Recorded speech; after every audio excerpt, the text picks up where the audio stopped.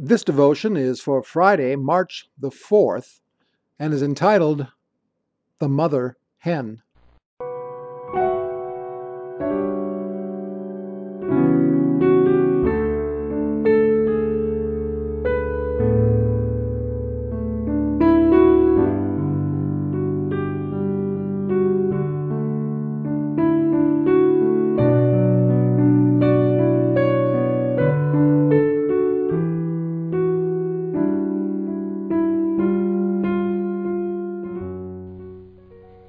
Luke chapter 13.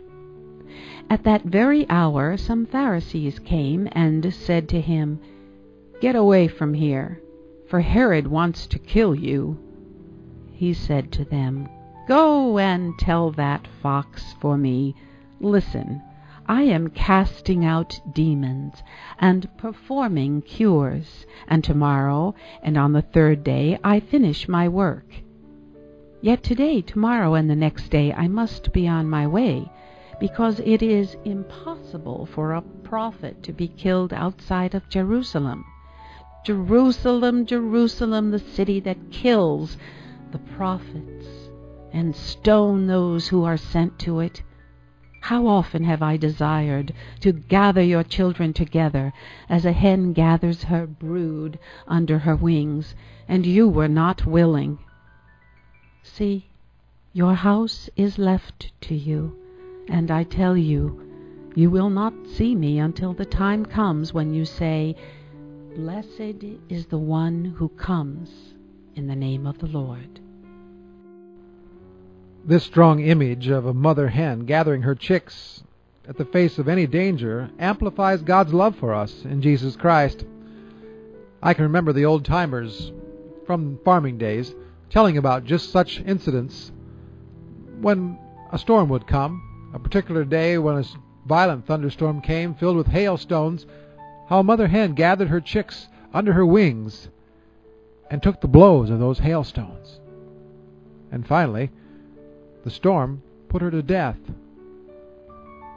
When the sun came out and the storm began to clear, one by one the little chicks came out from underneath the wings of the mother hen. Christ's lament over Jerusalem stands as one of the most profound expressions of God's love for His people. Love can be offered, but one cannot force a response from the beloved. In the story of the prodigal son, Jesus talks again about the love that's offered and then waits patiently, even expectantly, for a response. In the same way that Jesus loves Jerusalem, so Jesus loves you. Jesus would gather you to Him. What does it mean for you and me to be gathered under God's wings with the rest of God's brood?